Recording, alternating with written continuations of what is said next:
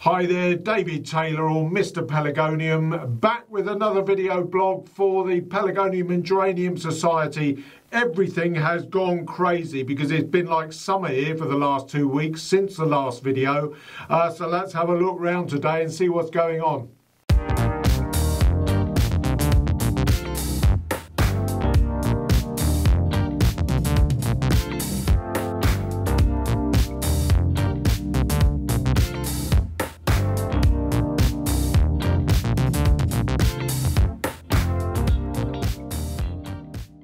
Right, well, firstly, a little bit of inconsequential nonsense about Ultra HD or 4K. I've had a few queries on it. Right, if you are looking at the videos on a smart TV, it will need to obviously be a 4K TV. So you're not going to see it in all its real glory unless you are viewing on a 4K TV. Likewise, any laptop or iPad, whatever, tablet, it would need to have a 4K resolution in order to get it very appropriately to its proper Ultra HD viewing. The other thing is, if you use a Mac desktop, you would need to use a browser other than the native Safari, because Safari doesn't support YouTube videos more than 1080p. So there's a few things that you just need to be aware of for viewing in 4K in all its Ultra HD glory. Well, it's good to see you again. As I said, I'm going to try and do a few more videos now. This one's just over a couple of weeks since the last one, so things are really beginning to move. Certainly since the last video, it's done nothing but be warm and sunny here in the southern part of the UK, and really everything has gone crazy with the growth. I would have thought in the just over 2 weeks since that last video, everything has probably doubled in size. My regals have gone absolutely bonkers. They're growing like crazy. Now, the main thing is, because of the warm weather, in this 2-week period, we've had very warm weather. Last week, it was very warm, temperatures in the mid-20s centigrade, which is quite unusual for April. I'm filming this today on the 14th of April, Tuesday, day after Easter Monday, and last week was very hot. It's cooled down slightly now, but it's still very clear and sunny. And the forecast, certainly up to this coming weekend, is for it to be staying sunny. So things are really growing because, of course, the sun is really bashing through, and you know, stuff is growing very fast now. And I'm sure you've seen this in your greenhouses and gardens. Certainly out in the garden, we could realistically do with some rain. So although we've had a very wet autumn and winter, we could do with some rain in the garden. So that's something that we'll hopefully get. There's meant to be some coming this weekend, so we can but hope. Now, one of the first things you're going to notice is the fact that I've got the whitewash on. And anybody that looks at my YouTube account will realise a couple of last weekend, or the weekend before the Easter weekend just gone, I put my whitewash on. And that's the main difference now. Good job I did do it, because since then it's been nothing but clear sunny days every day. So it's a good job I did do it, because I think the plants would have been starting to suffer a bit and starting to get a bit of burnt leaf. So we really don't want that.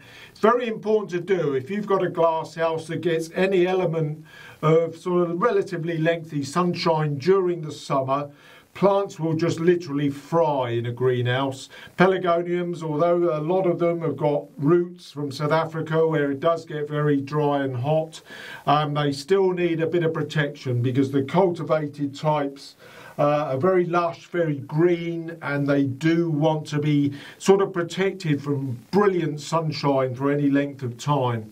So it's very important that you get the whitewash on your glass house. Just paint it on the outside. It's quite relatively tough to withstand sort of heavy rain during the summer, and it's relatively easy to brush off in the autumn to let the light, what remaining light we have in the winter, to get through to your plants. So that's important. Now, the other thing, of course, your plants want now is feed, and I've really upped the feed now.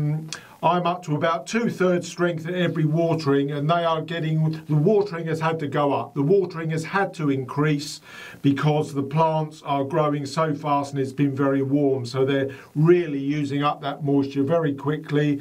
So you really do need to keep an eye on your plants. Just fill up your saucer. After about an hour, any left, just chuck out.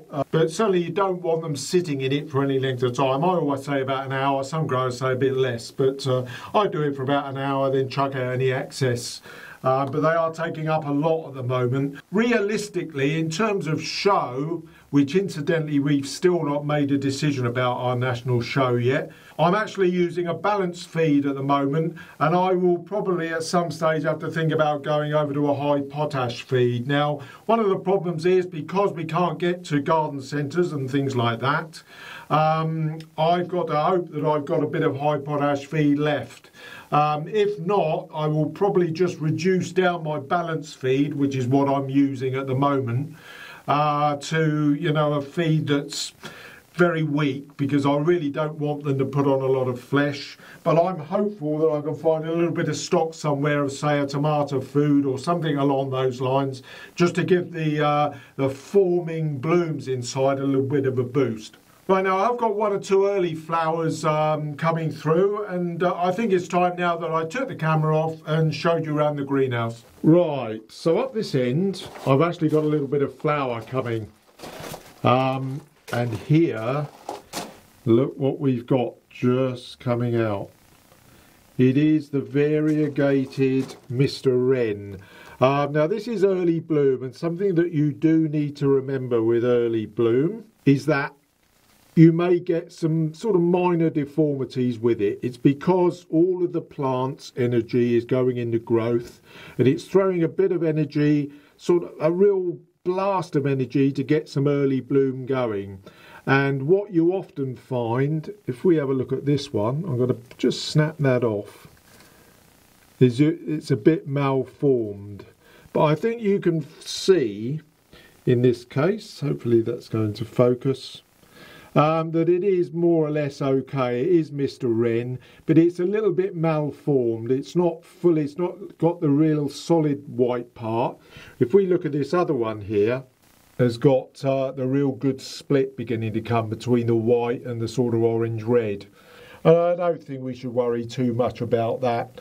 I think that will form okay once these other bloom heads come through, and I think that'll be fine. Right, now this big one over here is the plant Stad Burn. I particularly love this plant. I potted it up. It was one of the big ones that was underneath, and I potted this up into an 8-inch pot. I really cut a lot of the root off, pared it down, and it's just beginning to really break strongly now. But I particularly like this vibrant, sort of bright, sort of reddy orange single blooms. Very unusual blooms that are so vibrant and really stand out against his very, very dark green leaf. Now it is technically dwarfed by sort of standard growth terms, but this is quite overgrown, and I intend to get a few cuttings from this in order to grow a plant on into a floribunda type.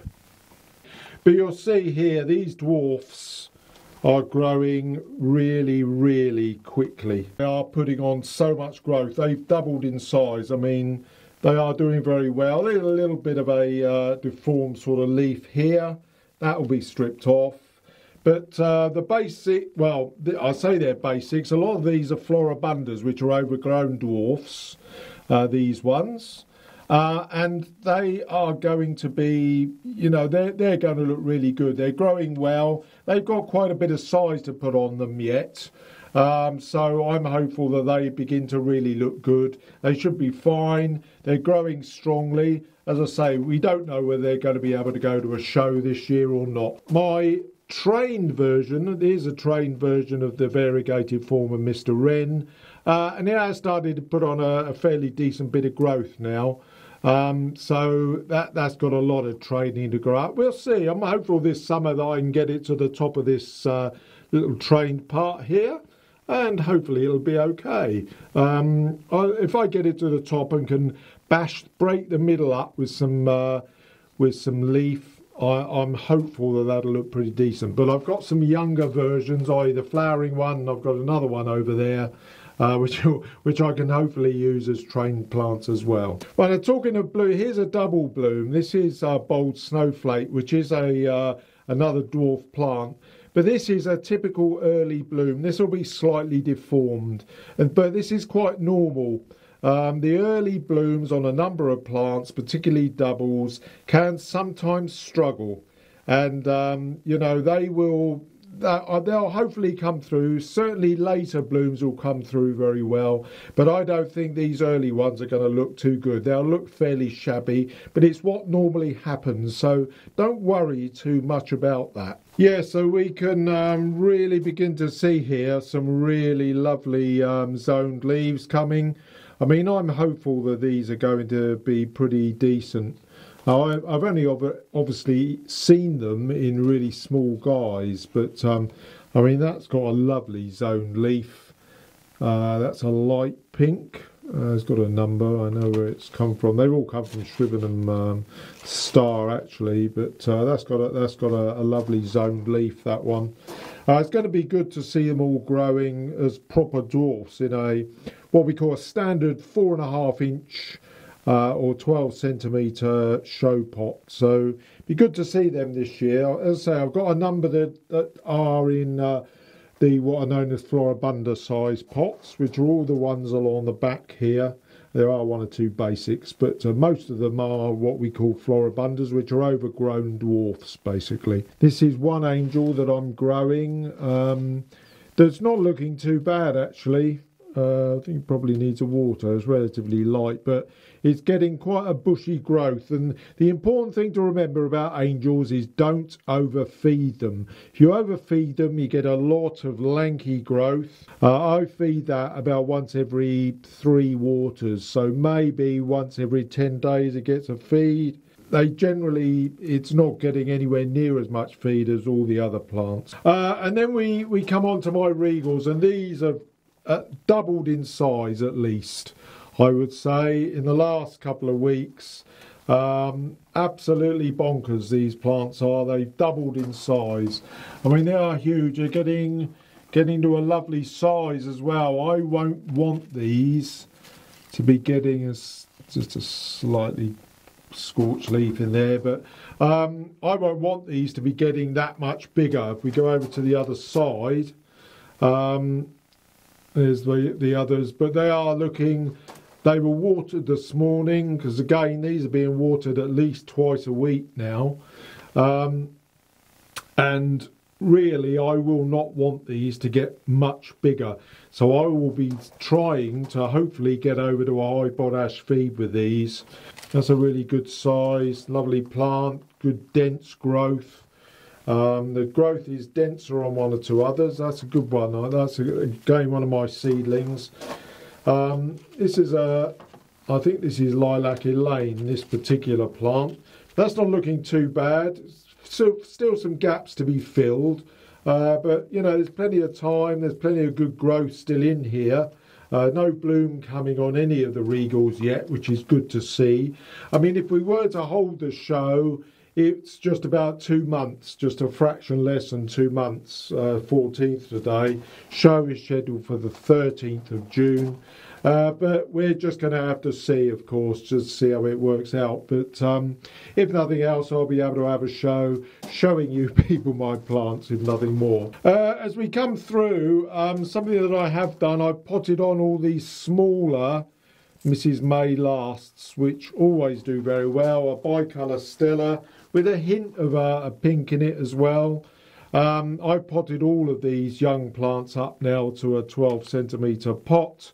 I've got no problem with some of these younger dwarfs, which I'm not earmarking for show, to just flower away to provide a decent bit of colour in the glasshouse. Right, now this plant, this is Jean Swansborough. I did post it on my Mr Pelargonium Instagram page. This is a sister seedling of Shrivenham Star, which is actually, strangely, right next to it. This is a double, pale pink double, always done very well in the shows. But this is a sister seedling, a single version of it. Released them in 2014 in the last Gosbrook Nursery catalogue. And this is a really nice plant. I got hold of this plant from Jean herself, who obviously kept it. She's an aunt of the wife, and I named it after her, these Robin Louise standards. I cut the sides off and they are shaping up much better now. They're going to be way too small. I mean, the fact that I cut them back as well means that they're going to be stopped really for getting any flower on in terms of the shows. But by next year I'm hopeful that these will be a pretty decent size, so I'm hopeful of that. I said, I think in the last video, that I've got a couple of Regal standards that I'm just vaguely having a go at. One of the problems with Regals is that all they want to do is bush. So you often find that you have to train a side shoot that is growing off to the side. This is a Gosbrook firecracker, and this has got a side shoot, but what you have to do, try and get a side shoot which is more or less growing straight up through the main stem in terms of the length. And if you look at that, if we go to the side, that is going to be fairly straight. I took a side stem, which was literally opposite to that one, off, that was growing a bit more out to the side, and I knew that one was going to look comparatively straight from the straight stem that was going up it. So I decided to keep that side, which I'm going to use as the main stem, so I'm hopefully going to get some length on it. Right, now underneath we can see these plants, these older plants just beginning to break through. There is a dead stem there actually, which I will cut off. It's not going to make any difference. They're fine, they're being watered and they're just beginning to grow. I've got a really big copthorn here, which is absolutely superb for growing outside because it's so strong growing. This was two smaller plants that I had that I've potted up into a big tub. They're just ready to grow on. Okay, well that's just about it from me today. I hope you've enjoyed this little look around the my glass house. I'll hopefully be back in a couple of weeks. Gradually, of course, we will get a bit more bloom coming out, and we'll get to see some of the plants, and now they continue to grow through the spring. So thanks for watching, and we'll see you again very soon. Please subscribe to this channel, and if you like the video, give it a thumbs up. You can follow Mr Pelargonium on both Twitter and Instagram under Mr Pelargonium, and you can follow the Pelargonium and Geranium Society on Facebook. Or you can visit the PAGS website at thepags.org.uk.